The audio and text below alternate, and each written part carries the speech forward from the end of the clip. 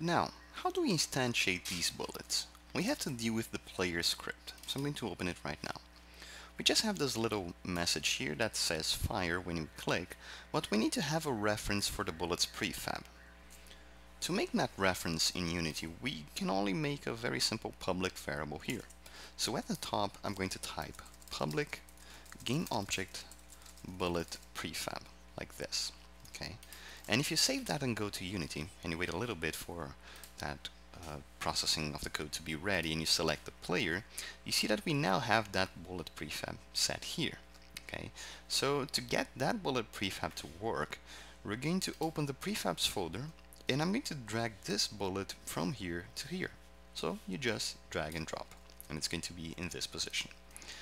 Now that we have the reference for the bullet, you're going to notice that bullet prefab is set in bold. This is happening because that's something new that wasn't present or wasn't set in the prefab. And remember, this prefab, if you choose select, you're going to reference the FPS controller. So this is the moment that we have to fork things a little bit. Okay, we want our player to be our own player prefab, our own first-person controller, where we're going to add new things. This is important because if you make other levels, then you need to ensure that the player is going to behave the same on every level. And if you change the player, maybe you change the player's weapon, there might be some differences from each level because, well, we can forget things. We're only human. So now we're going to open the prefabs folder, and just like we did with the bullet, we're going to drag and drop the player here. Okay, and now we have the player, which is basically, well, it's gone. Okay, it's the only visual element that we have here. And now, how do we instantiate these bullets? There's a very simple method for that. I'm going to remove this fire message from the update message, the update method, and I'm going to type GameObject bullet prefab equals to instantiate bullet prefab. This method is enough for adding a prefab instance. If it was only set as this and you ran your project, it was going to work. But we want to keep a reference to it, and you're going to understand later. And instead of calling this bullet prefab, I'm going to name this bullet object. Okay, it's the instance of the bullet prefab. So let's use this pattern here, bullet object. So I'm going to save that, go to Unity, wait just a little bit, and if we press play now, here we are. If we click, the bullet is going to be instantiated. So if you look at the hierarchy, every time I click, a new bullet is added here. But there is a problem. All the bullets are in this position, okay, which is odd why they're coming here.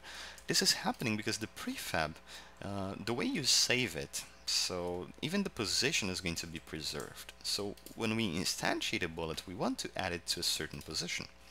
So what we can do here is we can type bullet object dot transform dot position equals to transform dot position. What is this? We are accessing the bullet object that we just instantiated. We access the transform component and we change its position to be the same position of the player. Okay, so writing this is the same as typing this, which is the player script that you're dealing with, dot transform dot position.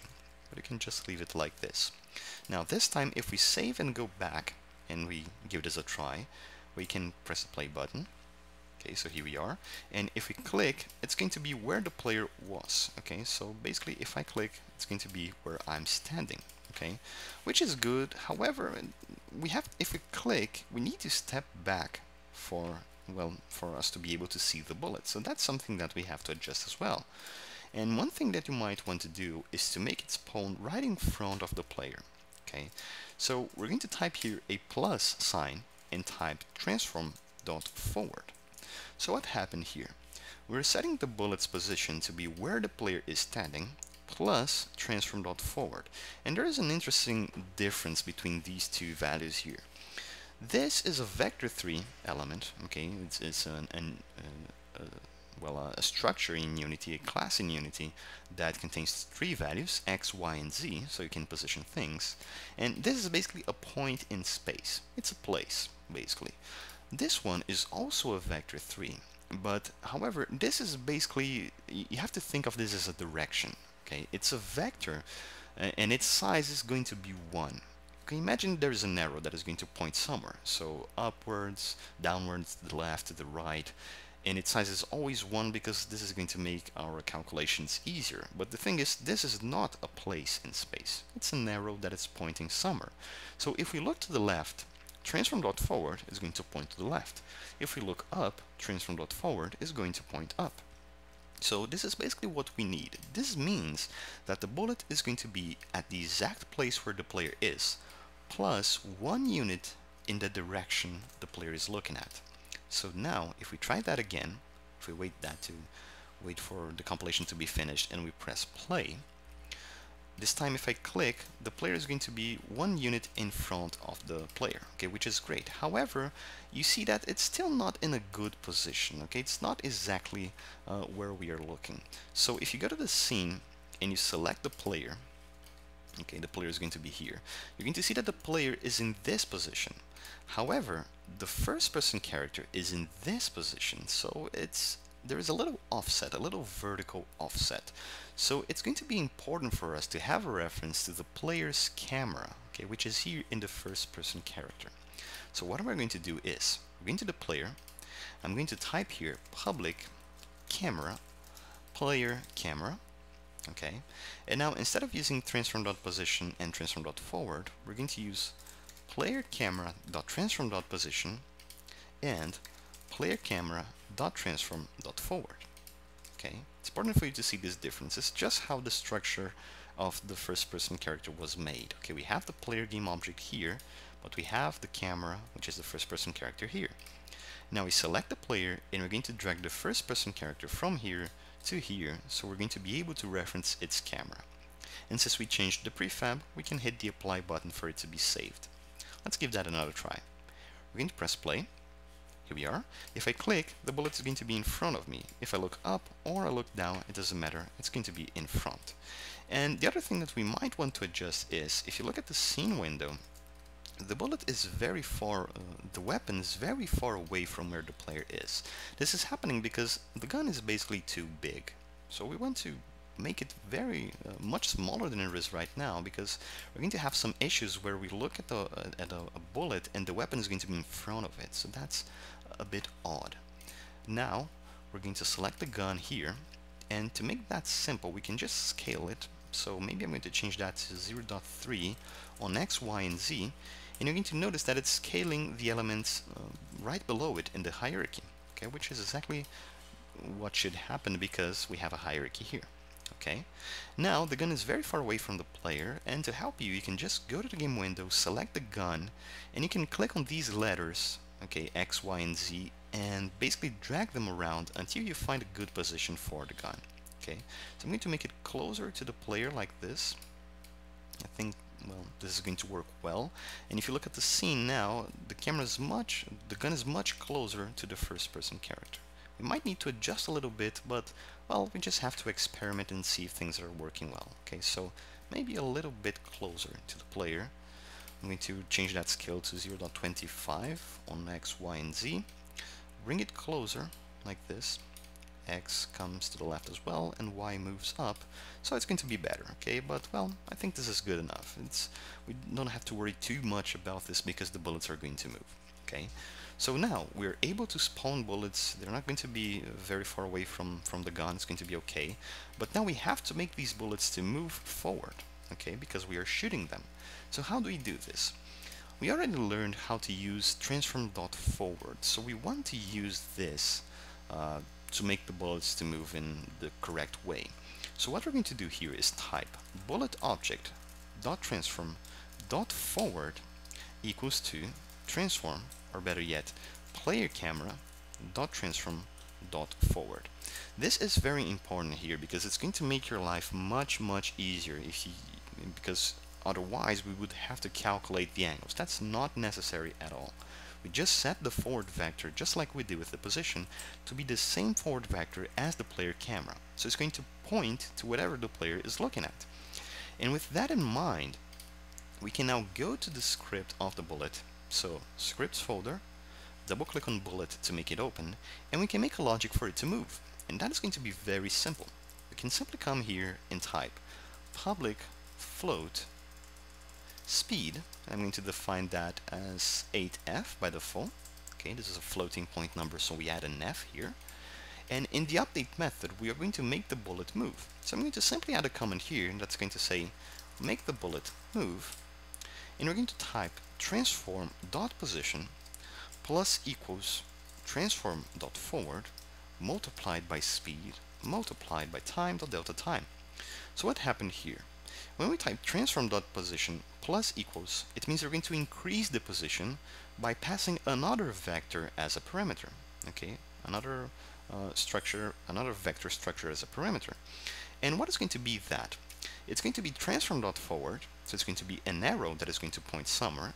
That means our position is going to have an offset of 1, because every direction has a size of 1, but we're going to multiply it by speed, so we're going to increase that forward vector, it's going to be bigger or smaller, and we also multiply by time.delta time, so we make sure that the game is going to behave more or less the same in different devices. We do that because we are in the update method, and faster devices call the update method more times, more frequently than slower devices. So we use the time.delta time here to scale that correctly. Okay. Now we're going to save, go back to Unity, wait a little bit, and after that is done, we're going to press play.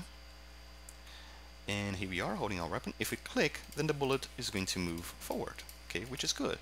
You notice that it comes from the middle, so it might be a little bit odd because we might want it to come from the weapon, but that's something very, very small. It's barely noticeable if you select the bullet and you increase the speed. So, for instance, we can stop the scene, change the speed to 20, for example, and if we press play now, no need to recompile the code, we can still shoot the bullet forward. Okay, which is going to work just fine for us.